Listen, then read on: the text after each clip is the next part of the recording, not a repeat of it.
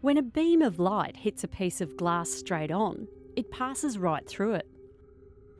But the waves that make up the light actually get slowed down by the glass and only go back to their normal speed when they come out the other side. That slowing down is what causes white light to split into a rainbow of colour whenever it hits glass on an angle. It happens because glass slows some colours of light more than others, and because slowing down on an angle makes light bend. It's easy to understand the bending if you picture how the light waves would look from above, like how waves at the beach look if you see them from the air. And while white light's made up of all the different colours of light, it also helps to look at them one colour at a time.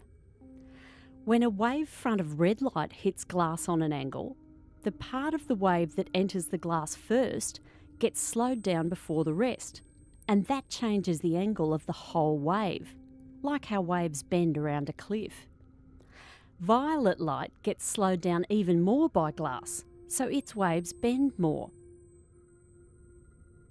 All the other colours get bent somewhere in between. So the colours get separated when they first enter the glass on an angle, and they spread out even more when they speed up on an angle as they leave.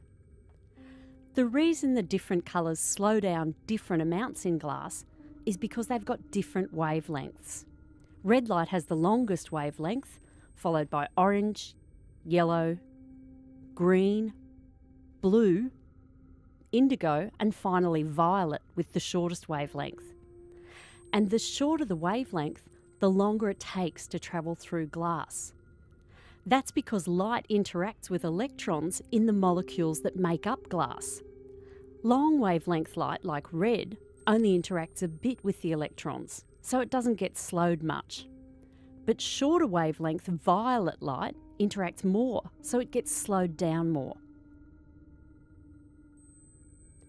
So it's the combination of hitting glass on an angle and different wavelengths interacting with the electrons in the glass different amounts that makes light hitting a prism spread out into a beautiful spectrum of colour and some classic album cover art.